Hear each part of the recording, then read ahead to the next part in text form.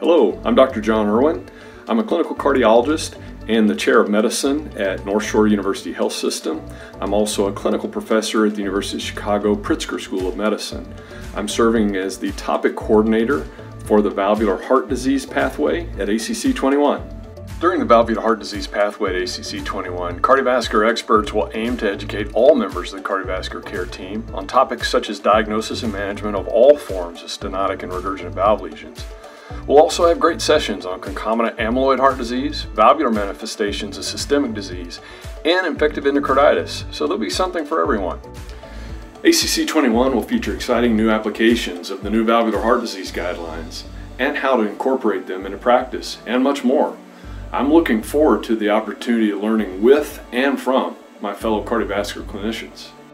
There are several sessions that may be of particular interest to FITS, such as disparities in valve disease management, the forgotten right-sided valves, as well as multiple sessions in imaging in valvular heart disease. So there'll be something for everyone. You can learn more at accscientificsession.org.